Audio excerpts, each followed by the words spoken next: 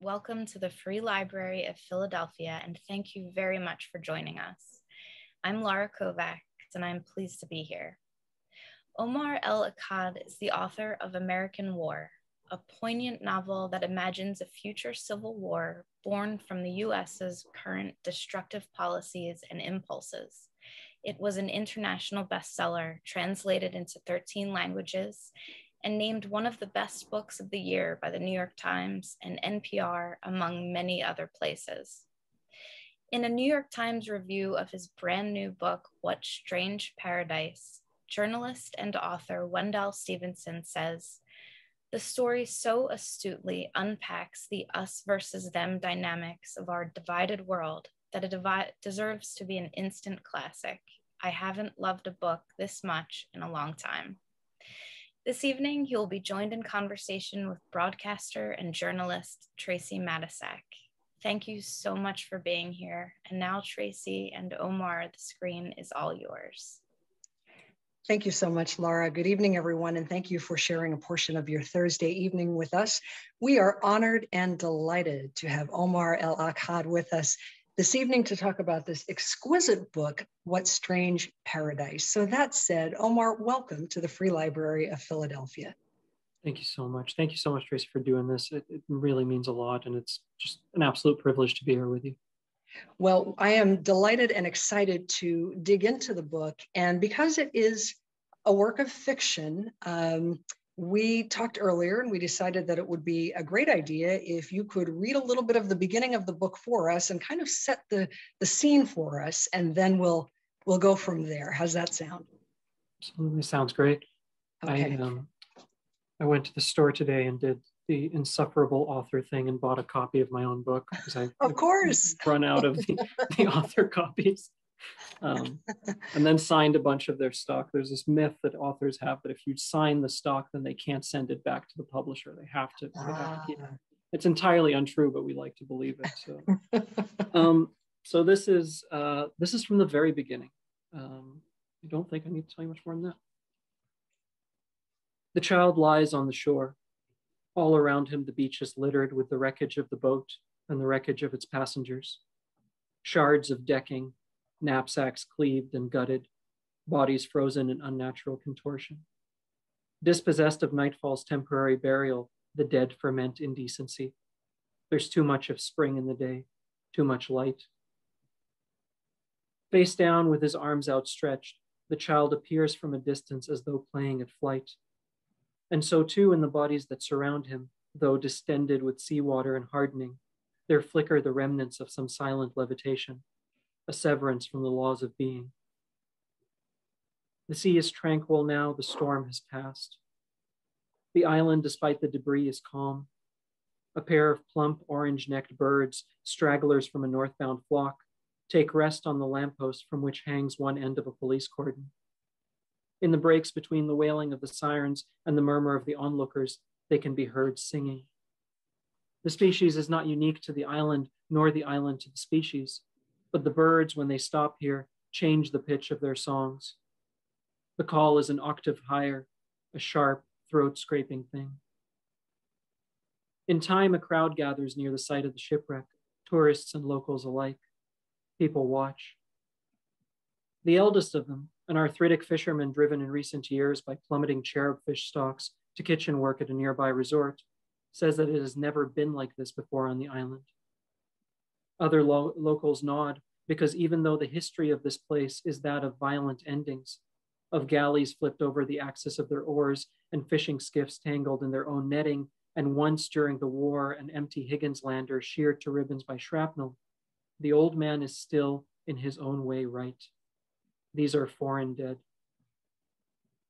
No one can remember exactly when they first started washing up along the eastern coast, but in the last year it has happened with such frequency that many of the nations on whose tourists the island's economy depends have issued travel advisories.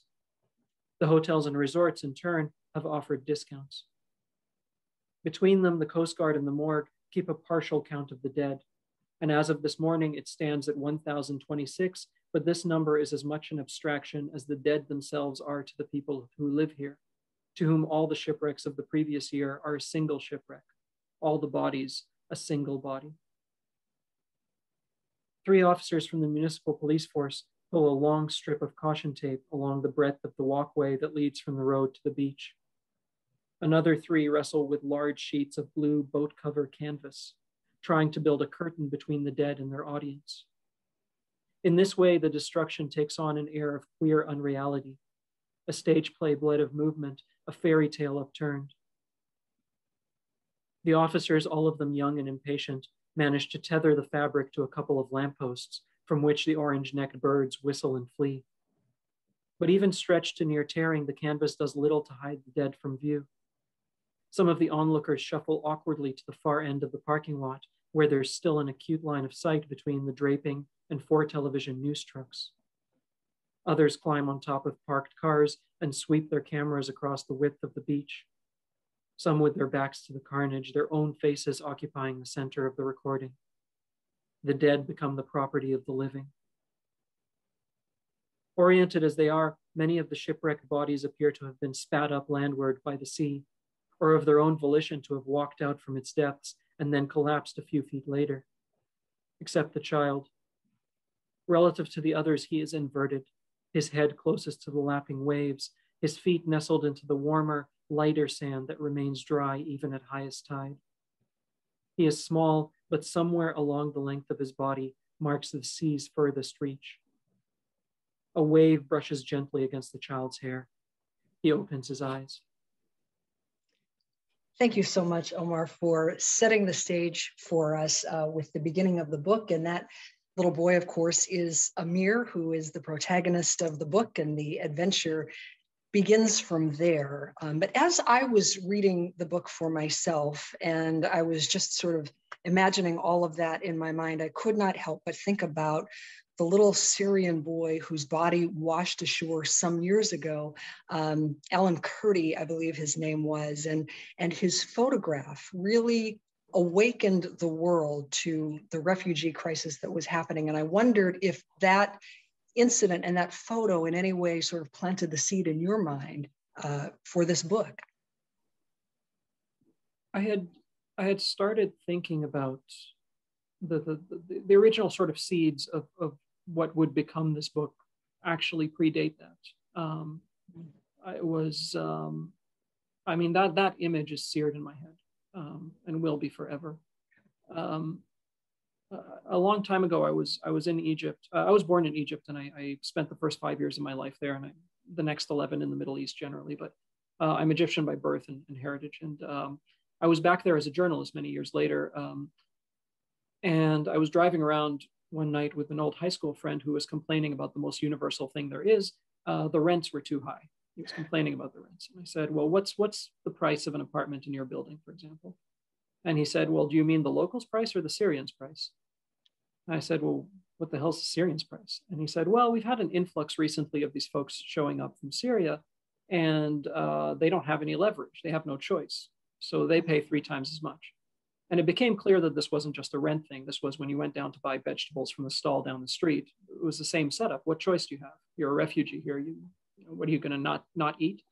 And this is in the context of all the Arab leaders standing up and saying our Syrian brothers and sisters, our Syrian brothers and sisters. The same way for decades they've been saying our Palestinian brothers and sisters, and so on and so forth. On the reality, the reality on the ground was that was nonsense. At the end of the day, there was a population that could be exploited, and so it was going to be exploited. That's the earliest memory I have of that sort of jump-started the things I started thinking about that led to this book. Certainly that image, well, and I still have a hard time talking about it, but it wasn't just the image. It was the fact that the entirety of the world became so outraged for about 24 hours. I'm being flippant, but for a very limited amount of time. And then we all moved on. The same way that further on, when I was getting very close to the end of this, there was that image of a man and his daughter trying to get into this country. And they had been swimming and they drowned and they washed up. And there was an image, and it was in the Washington Post, and it provoked so much outrage for about 24 hours. And then we all moved on to the next scandal. And that, I think, the privilege of instantaneous forgetting, the idea that you can look away without any consequence, I think inspired this book more than anything else. And we see that played out over and over again in the book, Omar. For instance, just when Amir washes up on that beach, it's a beach that is also inhabited by vacationers who are looking at these bodies and thinking, this is getting in the way of my day at the beach. Yeah, there's a sort of Great Gatsby party that's happening with, in the immediate vicinity of this horrific event where this boat has capsized. And there's these bodies on the shore. I have a very strange relationship with my characters generally, which I almost certainly should be taking up with my therapist rather than talking about in this interview. But the most honest characters in all my books are the villains, because they at least are honest with themselves. So there's, a lot of the story is essentially a repurposed fable. A lot of What Strange Paradise is just the story of Peter Pan reinterpreted as the tale of a contemporary child refugee. And so my Captain Hook character is this guy named Colonel Kethros, who is this soldier who's carrying a ton of trauma from previous wars, physical and emotional, and he's obsessed with chasing down this kid and sort of getting things right, putting decorum back, on the island. And at one point he says to this child, "I'm the only one who genuinely cares about you, because I'm going to continue caring about you tomorrow, whereas all these people who stand up for you are going to sort of move on." And so this is a man who's very honest with himself about his xenophobia, his racism, his sense of us versus them. And even like the other villains in the book, he lies to everyone else. He's perfectly honest with himself because he understands he doesn't have to tell himself that the situation is any different from what he believes it to be. Yeah. So the Syrian refugee crisis is certainly the biggest one that we're aware of, but by no means the only one. You think about the Sudan, you think about Myanmar, Afghanistan, Central America. We have refugee crises all over the world, and your book really highlights the reactions. And we just talked about the vacationers on the beach, but the reactions to these refugees ranging from sympathy to irritation to flat out hostility toward them. And I'm curious about why you chose to use fiction to kind of hold a mirror to us, to force us to look at the way that we think about and look at one another. That's a really fascinating question. A lot of my favorite authors, I'm thinking of James Baldwin, I'm thinking of Naguib Mahfouz, I'm thinking of Leanne Bedosamasaki Simpson, who works up in Canada and is horribly underrated. But anyway, they have this talent for alchemy, essentially, taking anger and transforming it into something profound. I don't have that talent. And there's in all my works, my two novels and my short stories, you can see the places where it got away from me, where I wasn't able to transform that anger. But generally speaking, I write from that place. And so, I am one of those people who doesn't have a very good answer to the question, where are you from? I was born in one place, I grew up in another, I'm a citizen of a third country, now I live in a fourth. And so for people like me, generally, I think fiction, storytelling in general, feels like home, because you can take the contours of this invented world and move it around to fit whatever your experience is. So I've been drawn to fiction from a very, very young age. Also, a lot of the stories that I write are by their nature very dismissive of the idea of the nation state. If you pick up American War, my first novel, the first thing you see is a map in which I've moved the borders of the US around and buried places underwater. And, I don't have any respect for the inherent sanctity of the nation state. That's just, a lot of people will disagree with that and reflexively disagree with that. And they may be right and I may be wrong, but from my particular upbringing, that's where I write. And so fiction just feels like home to do this. You can build it out to fit exactly the world that you want. And then if you do it properly, it functions a little bit like both the lighthouse and the storm. You can take somebody to a very uncomfortable place, but also shed some light on something. Do I do it properly all of the time, or even some of the time? I don't know, but that's sort of what I'm trying to do. Yeah.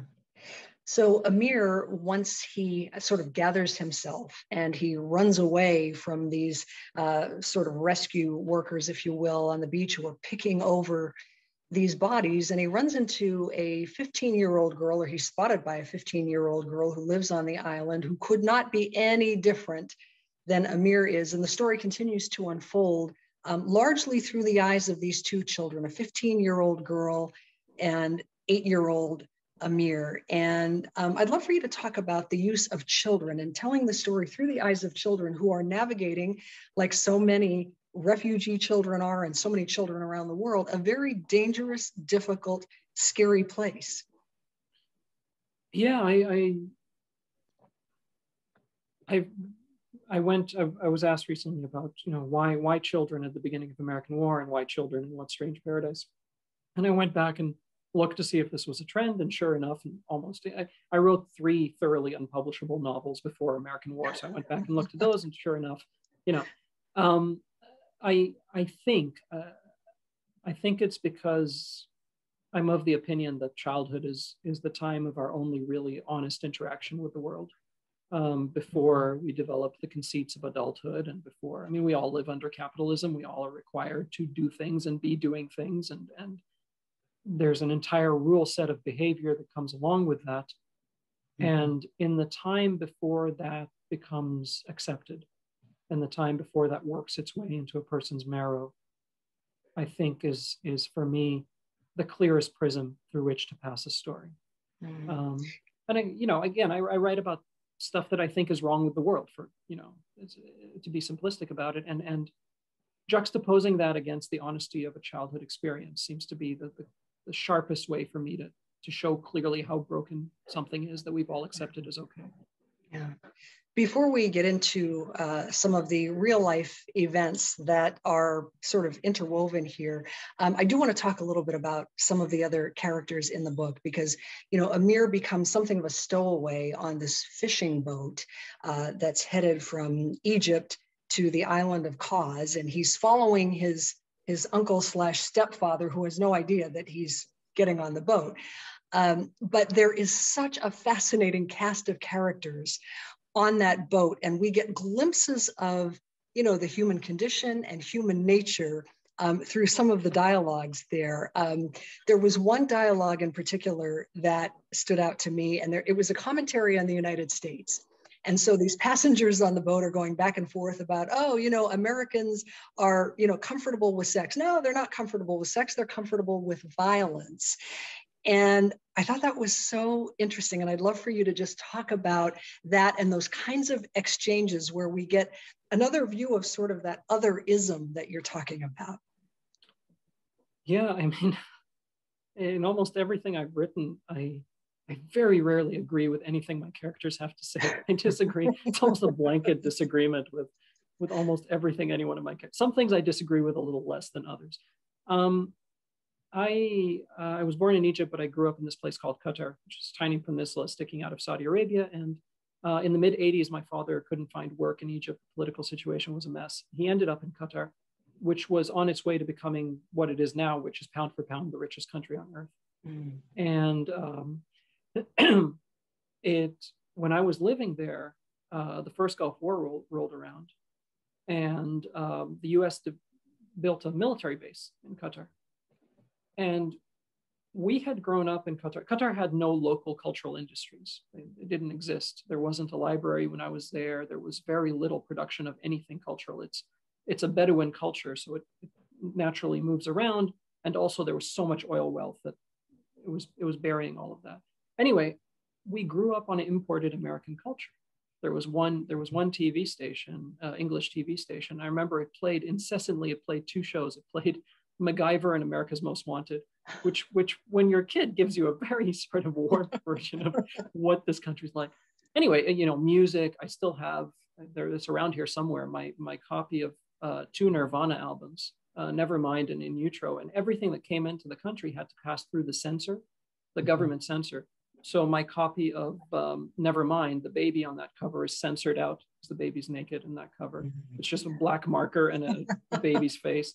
In Utero, there's an angel on that cover that's not wearing any clothes. That's also blacked out. You associate at a very early age the consumption of any art with rebellion. holding up these things to the light, holding up copies of Newsweek to the light to try and see what the guy in the censor's office thought was too dangerous for you. Anyway, long story short, you think you understand America. I mean, I sound the way I do for a reason, right? I went to American schools, and then I moved here much later in life. And every morning I wake up and realize I have no idea how America works. Every day I'm faced with something that obliterates the certainty I had as a child about this country. And so this is my very roundabout way of talking about these people on the boat who, I pull traits from people that I know. I don't take whole characters. I don't take, my friend Jim and put him in the boat. But I do take traits. And one of those traits was one of my own, which is this idea of like, oh, I know what the West is like from a great distance. And then here's one of the characters who happens to be the villain, the smuggler's apprentice on the boat saying, you have no idea. You haven't been there. You have this fantasy of what the West is. Brace yourself. Yeah. The other conversation that really struck me was when they were talking about how, some people are engines and some people are fuel, and you can try to change yourself any way you want, but at the end of the day, you're still going to be the fuel. Yeah, that's another one where I think I disagree, but I'm not certain. I'm not certain I disagree with this character. I think of the novel, I think of What Strange Paradise in particular as a novel about the collision of dueling fantasies. So, on one side, you have the fantasy of folks who come from my part of the world, a lot of whom believe that the West is nirvana. The West is a cure for all ills, and if I can just get there, and certainly to a certain extent, there's an element of that, right? I mean, as much as I continuously criticize this country that I now live in, I do so without fear of the secret police coming and dragging me to an underground prison, right? Which is what would happen in Egypt. If I was still in Egypt and made the same kind of criticisms in print, in interviews, there's a good chance I wouldn't be around anymore.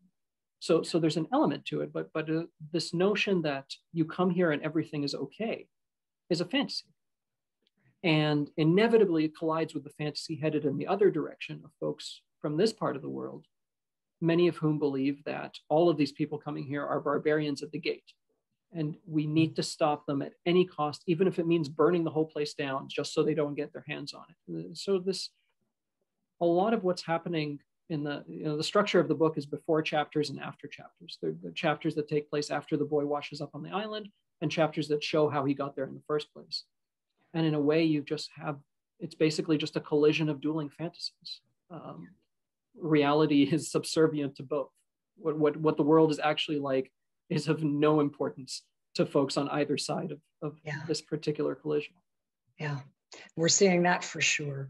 Omar, I want to talk a little bit about, as I mentioned, the real life events that are sort of weaved into the story, or at least hinted at in the story, and certainly in thinking about the Syrian civil war, because it puts it, front and center in our minds as we're reading the book. It's been going on for, I think, 10 plus years now. Something like 13.5 million people have been displaced, either within the country or outside of the country.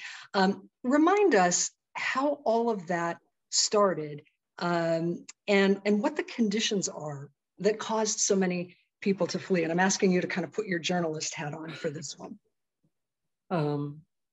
I apologize in advance for oversimplifying everything I'm about to say, but it started with two things. It started generally with a fruit and vegetable vendor who set himself on fire, a guy named Bouazizi, who was being hassled by the cops, Tunisian guy who's being hassled by the cops, and got to a point of such dejection at his prospects for any kind of decent life that he set himself on fire, killed himself. And that was the precipitating event of the protest that would end up becoming the Arab Spring. It spread from there. It spread into Egypt. We toppled the guy who'd been running the country for the entirety of my life. I'm a 39-year-old man. There's been one guy running the country, and people lost their lives. It was a full-on revolution. And it spread to other places where it failed miserably. It spread very briefly into Bahrain, this tiny country where the crackdown was instantaneous. And And as I'm saying this, so there's little details in the novel. For example, there's a detail in the novel where they're driving, the family, Amir's family is driving past a billboard that shows the face of the president and congratulates him on his win in the elections that haven't happened yet. So it's a sort of congratulations in advance.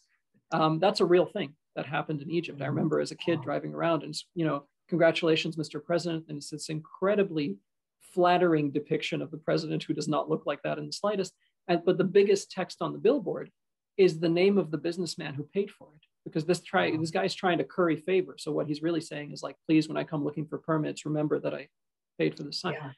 So that stuff worked its way into the novel. Specifically in the case of Syria, it started with graffiti, started with the Arab Spring, and that spirit of the Arab Spring worked its way into Syria. And these kids tagged a wall with a slogan against the president or against the government. It's the same thing effectively, but and then they were snatched up. People protested, they were killed. Everything blew up from there. So it starts with these very minor instances, and then within, you know, months, you have possibly, I believe, the largest refugee crisis since World War II.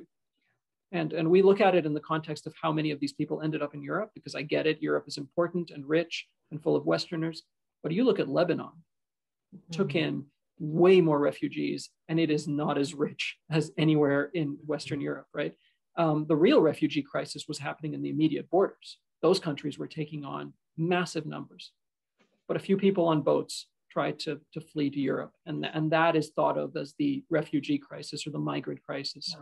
It's not, it's a smaller part of it.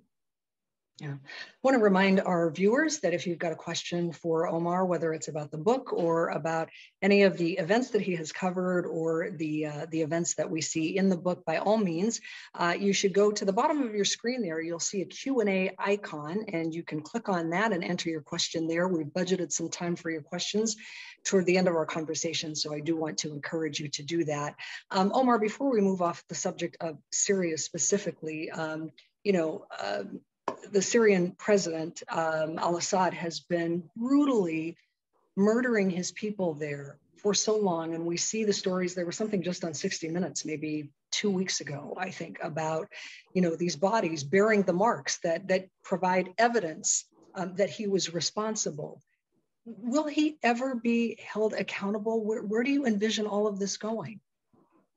I think one of the most terrifying things for me is that, I mean, obviously my opinion on, you know, who cares what I think, but I can't even fathom what being held to account looks like for a crime of that magnitude. One of the really fascinating things about the al-Assad family, who come from a specific ethnic minority within the country, is that so we have the current al-Assad, his brother, and then their father was the previous president, Hafiz al-Assad.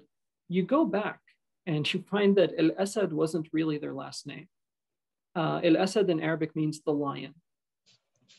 And it was, I believe, the current president's grandfather who adopted that last name to sound tougher. And it happened in the context of French colonialism, of repeated attempts to push out the colonizers. That the locals would establish their own government, their own way of trying to run things. The colonizers would sabotage it. And the lesson the locals would take is, we need to be meaner, we need to be tougher. Mm-hmm. And this happened generation after generation. And eventually that's the context from which the al-Assad family comes out of, where the one lesson you've learned is you have to be as brutal as humanly possible to make this enterprise work. Well, eventually you do get rid of the colonizers. What you don't get rid of is that mindset. And now there's no foreigner to inflict it on. Now you're inflicting it on your own people. And so will he personally be held to account? I doubt it. But I'm even more pessimistic about whether this entire system will be held to account. That's a really hard thing to dismantle. Yeah. You had experience, of course, covering the Arab Spring that you just described for us. You were in Egypt, I believe, which you said you were born there. What was that experience like for you, being there as a journalist, covering that, seeing all of that unfold? What struck you the most about that experience? So there was some things that in the moment that struck me, and there was one thing in hindsight, years later that I'll talk about as well. But in the moment, I think the thing that struck me is that, you look at a dictatorship, any dictatorship, and I grew up in a part of the world that's almost entirely dictatorships by different names, monarchies, whatever, royal families, whatever you want to call them. But it's plainly evident how ruinous a system of governance this is. You don't need some abstract paper about it. You can look at the street level. You can see the sort of desperate poverty, the anti-meritocracy, right? The billionaire's son is going to become the next head of the company. It's not, which again is not an Arab phenomenon. Like I can point out plenty of cases in this part of the world where that's. Everyone knows the system doesn't work. But when I would talk to members of my own family, when I would talk to my friends, when I would talk to strangers, one of the things that was even more terrifying to them than this system was the idea of chaos. Egypt is a very stratified place. If you park your car anywhere on a street in Egypt, there's this guy who's going to run out. The job title is Minedi, guy who waves. And what that means is there's going to be a guy who's going to stand in your rear view and be like, back up, you still got space, It's a fully understood informal occupation in Egypt, right? And what you're supposed to do when you get out of the car is you give this guy like a buck or two, right? It's fully understood societal norm. And one of the things that terrified people, particularly the upper middle class in Egypt, the actual middle class is being thinned away, but like the sort of the upper crust of Egyptian society, was following the revolution, this guy didn't feel the need to be as differential to you. Maybe he doesn't call you sir or ma'am anymore. Yeah. And that was a no-go. They would take anything, bring the dictator back, bring the military back. I will not put up with it. And so that was the thing that struck me the most in the moment. Yeah. Was just how ingrained the sense of, I need this class system. I know it by heart. I know my place in it. You can't take that away from me. I don't care if it's democracy. No, right? So, and eventually that's what happened. The whole thing fell apart under the weight of that. In hindsight, the thing that struck me the most was I was a journalist for 10 years and I was only tear gassed twice. I was tear gassed when I was covering the Arab Spring in Cairo and when I was covering the Black Lives Matter movement in Ferguson, Missouri. And that's not to say that being in one of those places somehow gives you a heightened understanding of the other, but the language, the atmospheric language was very similar. This heavily militarized police presence, people who were so fed up with the system as it was that they were willing to stand up to this heavily militarized police presence. That language and the sort of seeming universality of it is what struck me in the aftermath. Those were two very different stories in two very different places, and they felt a little bit the same. Yeah, it's fascinating. And it leads me to my next question, which is that, of course, there is increasing fear here in the United States that democracy is in danger here. You wrote an opinion piece in the Globe and Mail, and it was about the January 6th insurrection. I'd love if you would share some of your thoughts about that and your view of whether democracy as we have known it here in the United States truly is in danger. Again, I mean, I am a person who makes things up for a living. So please take everything I'm about to say with a grain of salt. My last few years as a journalist, I was a US-based foreign correspondent. I was covering America for a non-American audience. And that entails certain things. One of those things is M-copy, those paragraphs that you put into an article that explain the background of something. Mm-hmm. And so when I was writing stories about gun violence, healthcare, politics, gerrymandering, the way the political system works here, the way the Senate works, I would have to include these paragraphs for a non-American audience that basically boiled down to, no, this is really how it works here. Because it is so alien to somebody who didn't grow up in it. Like this idea that you have to choose between, you get sick, okay, now choose between a literal or a financial death sentence. Like that notion itself, it has to be explained to somebody who's not from here. That's just doesn't compute. Not a thing. Yeah, exactly, right? Yeah.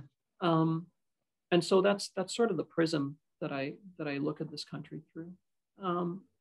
I think one of the, again, I don't know what the political leanings of our audience is tonight. I apologize in advance, but in my mind, I don't think there is a right-leaning party and a left-leaning party in this country. I think there is a center-right party and something that's becoming a deranged cult. And it used to be the case, I think, that if you believe the things that the Republican Party now considers part of their mainstream core beliefs, previously, your neighborhood of people you could find who believed similar things was very small, and that limited the amount of damage you could do. Yeah. Well, along comes Fox News, and more recently, along comes social media, and suddenly that neighborhood, now you don't have to leave your neighborhood ever. Yeah. You've got the entire infrastructure around you. And that to me is the most dangerous thing. Donald Trump was never going to be the last Donald Trump, I don't think. I think the folks who are waiting in the wings are worse because they're not as cartoonishly they're not as buffoonish, right? And so my sense of what scares me the most when I think about fundamentally America's ability to do things on a large scale is this idea that if you believe these things that I consider patently deranged, you now have an entire neighborhood catering to your every whim. And that's terrifying to me. I don't know how you fix that. Yeah. Speaking of terrifying, at least one more question before we get to our audience questions, and that is that you're joining us from Portland. That was one of the, sites that everybody was watching around this time last year with the Black Lives Matter movement and the protests that were unfolding across the country. And Portland was unique in the sense that we were seeing people being, whisked away in these vans by these sort of nameless, faceless kinds of troops. You were there. What did you make of what you saw what you saw there? And do you think that a year later, have those protests changed anything? So Portland is a strange place in the sense that it has this very progressive veneer. And I don't mean to be dismissive. There are people here who are fundamentally very much not just all talk in their outlook. They go out and they do the work. But you also have, entire neighborhoods in which every other house has a Black Lives Matter sign on the front lawn. There's not a single Black family in the neighborhood, and this isn't an accident. Highway 5, when it was built through the city, was deliberately built through the Black neighborhoods to displace those neighborhoods. That's not an accident. That's a feature, not a bug. And so you have this kind of collision of what progressive current day Portland wants and the history with which it has to deal, and also the fact that we wanted to buy a house here and we couldn't afford anything in Portland proper, so we started looking in the outskirts, and there were two different neighborhoods on the outskirts of Portland that got an automatic veto because one of the neighbors was flying a Confederate flag. We're 3,000 miles away from the nearest battle site. It's that kind of thing, which I don't think is particularly unique to Oregon. I think many parts of America, if you look at Oregon's electoral map, it looks like a red state by geography. The vast majority of counties went 70% for Trump, and then there's 3 blue dots along the I-5, Portland, Salem, Eugene. And that's where most of the people live. So that's why you have, that's why it's a blue state. I think what happened specifically last year was a kind of trial run. I think it was one of those things where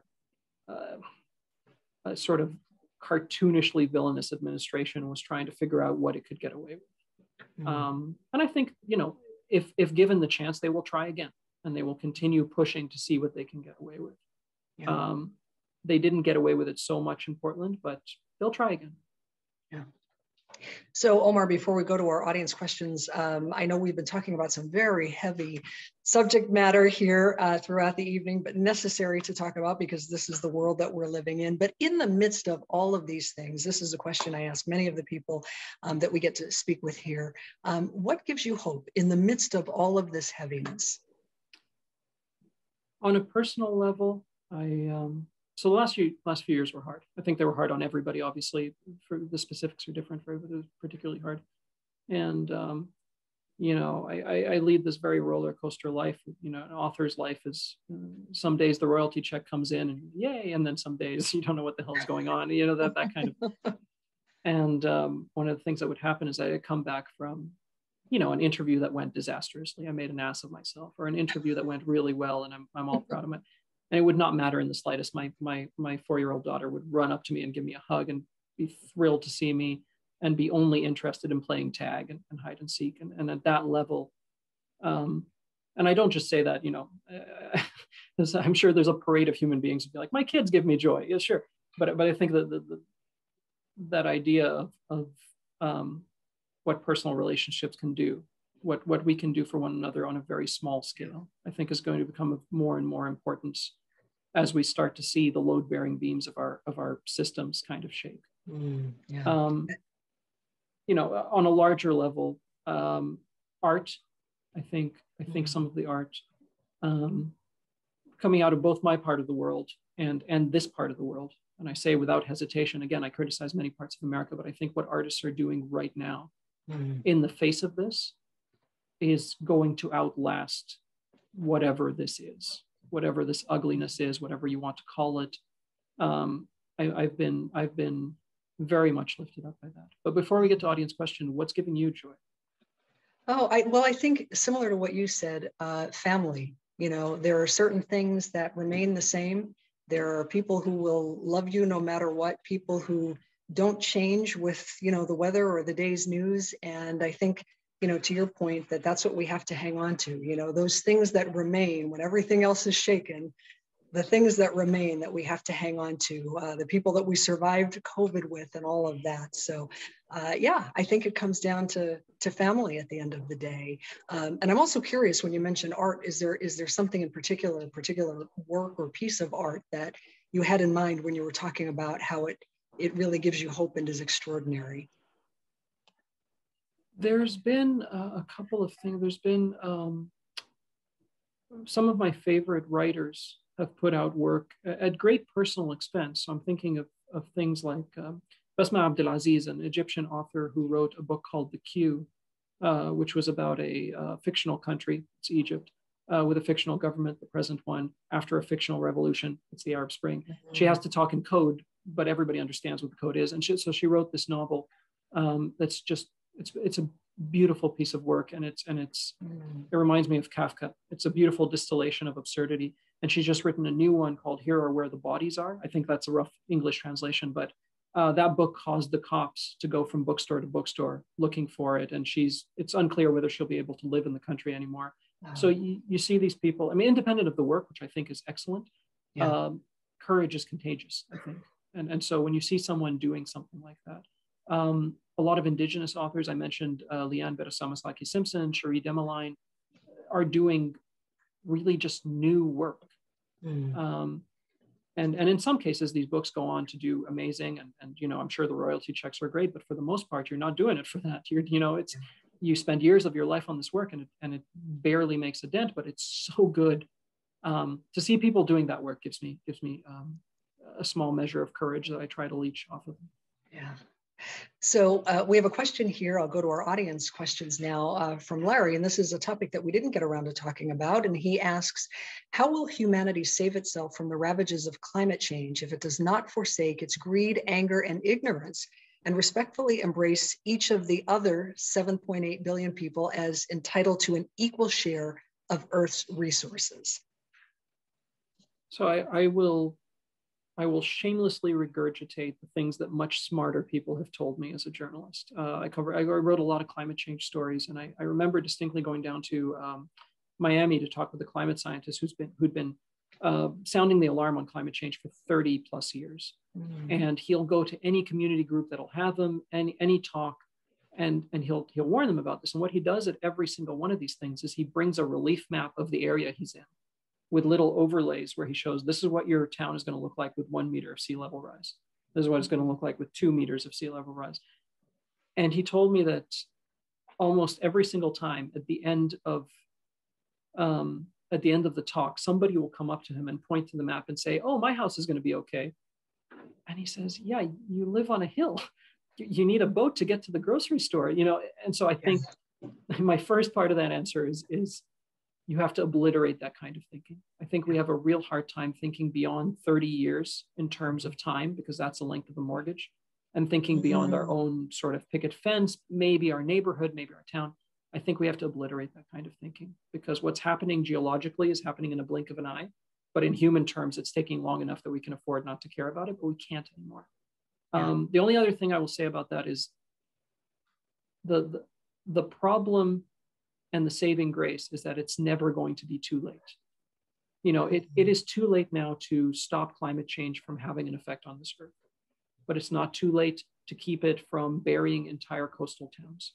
And one day it will become too late for that, but it won't become too late to save billions of human beings from being displaced, and so on and so forth. Where too late is always changing, and there's never an end point unless the entire species disappears. So I don't want to think of it in terms of, oh, we missed the starting gun, we're done. Yeah, this thing is moving, and there'll always be a chance to get away from the worst outcome. It's just that the worst outcome is going to become increasingly worse over time. Yeah. Question from Judith about Syria. She asks, what does the education system look like in Syria? Is it possible to get an education, and what's the situation for girls and women? To the best of my knowledge, the education system in Syria is similar to other education systems in the Arab world, in the sense that there are certain things you never talk about.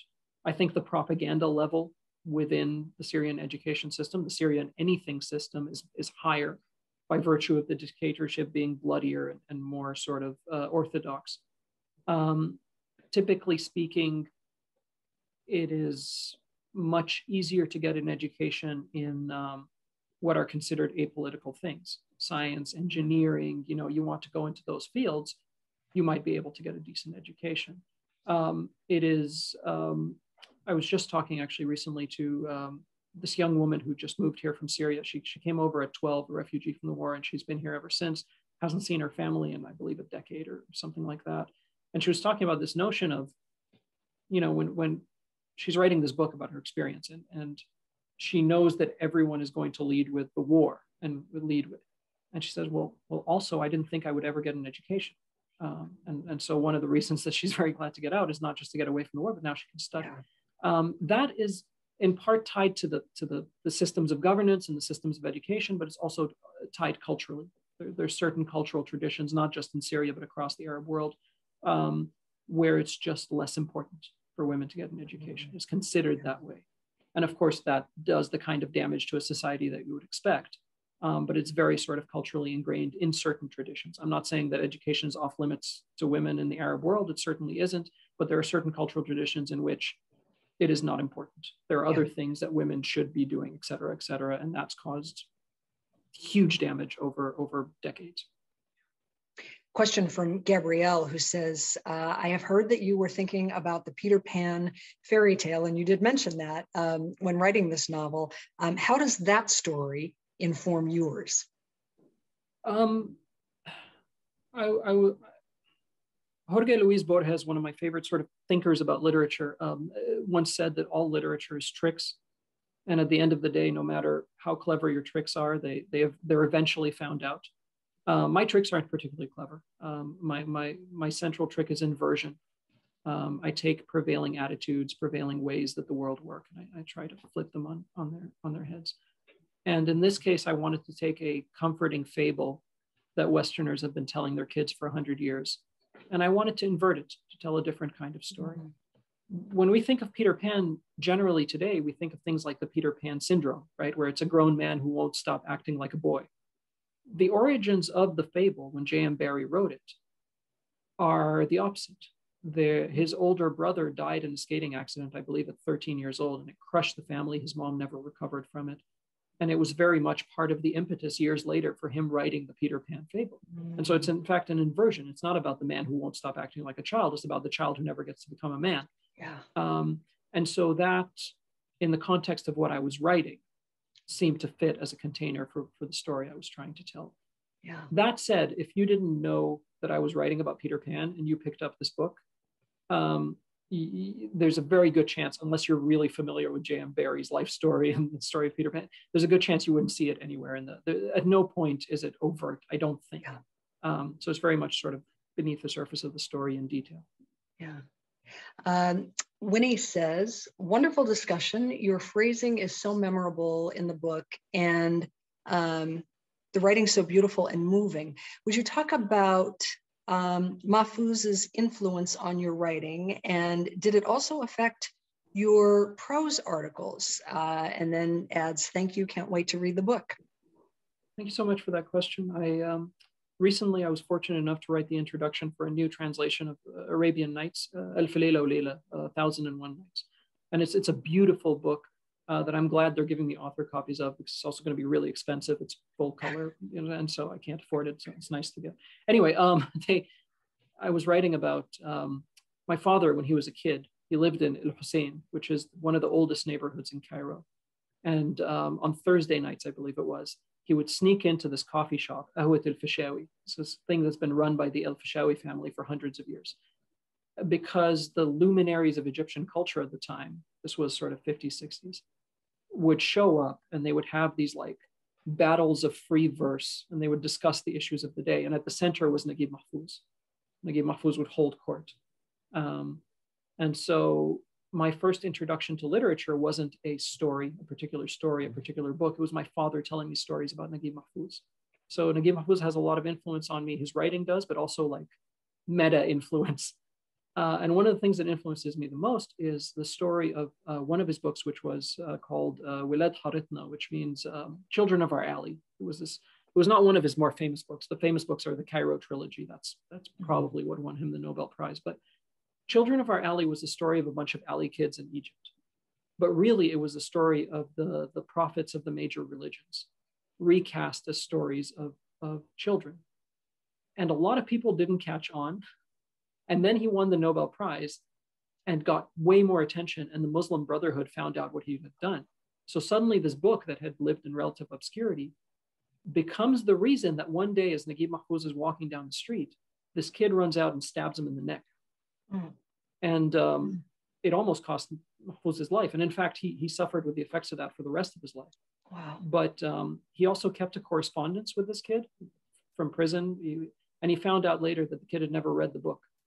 He had just been told that it was blasphemous and told that he should do something about it. And so I think about the cost of saying what you mean and the consequences, right?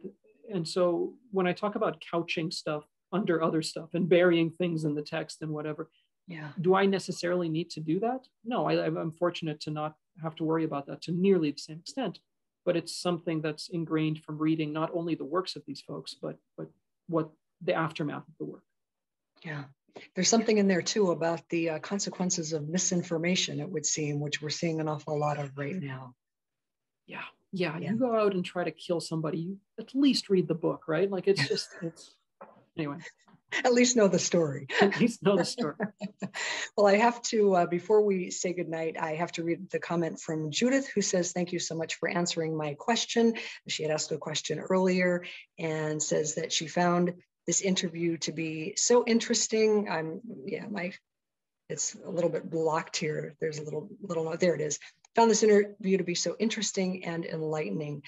Judith, thank you for that comment. And I'm sure that Judith speaks for our audience. Omar, it has been such a pleasure and an honor to talk with you about this beautiful book that you've put into the world, and just to hear your perspective on the world in which we all find ourselves right now. So thank you so much for making time to be with us tonight. The honor was all mine. Thank you so much for doing this. Well, thanks to our audience for being with us and sharing your Thursday evening with us. And as always, I want to thank Lara Kovacs, who kicked us off tonight, as well as Jason Freeman, and of course, Andy Cahan, the team at Author Events at the Free Library. They're the ones who bring all of us together so often for these great discussions. So thanks to all of you. Omar, again, our great thanks to you for being with us. Continued success in all that you do. To everyone, enjoy the rest of your evening and the summer. Be safe, and we'll see you next time.